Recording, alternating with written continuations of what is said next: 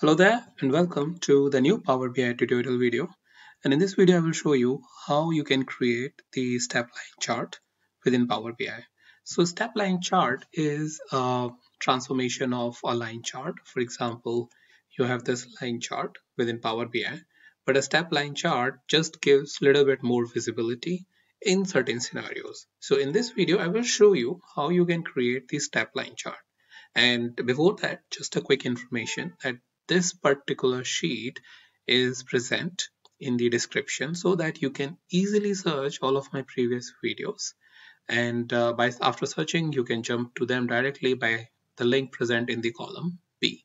Also, you can keep it as a bookmark, as a sheet handy with you. So whenever you need to resume your Power BI learning or need any specific information, this sheet will have all the updated videos that I will going to post in the future as well.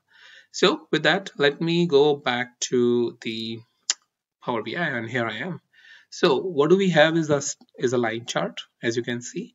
So it is nothing but if you see, this is order date and the sales value. Very simple chart. So it can be any line chart which you are creating. Now to convert it into the step line chart, you need to come into the formatting. And within formatting, you have this shapes.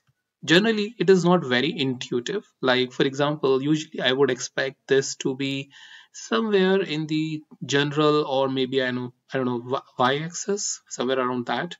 But what they have done is they have mentioned the property under the shapes, and line style is dashed, solid, and dotted. These are the three properties, and the join type is basically what you have: meter, round, and p-level. So these are the two other properties, but the step property is over here, which is this one. So what it does is it basically gives you slightly better view than the normal line chart or a trend, when the trend is not that much clear or confusion around that, or when you compare with the line chart, you feel like step line chart is giving you much more information. In those scenarios, you can enable this stepped option as on, which is present under the shapes.